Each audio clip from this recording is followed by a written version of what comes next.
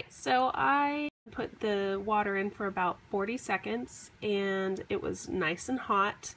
I immediately put the eye lids in and let it sit for about 5 minutes, maybe a little longer, and then immediately it was really easy to pull these out. So I'm going to demonstrate with the other one. Okay. And it comes all the way out and stayed intact even. So, awesome.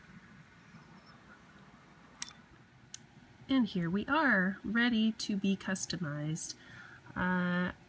Because the water was so hot, it looks like it got most of the glue residue out along with the eyelashes, so that's helpful. I don't have to really go back in there to fish out any glue, so yay. But if you did see any glue residue in there, now's the time to do it while it's still, the glue is still kind of warm, and it should come out pretty easily.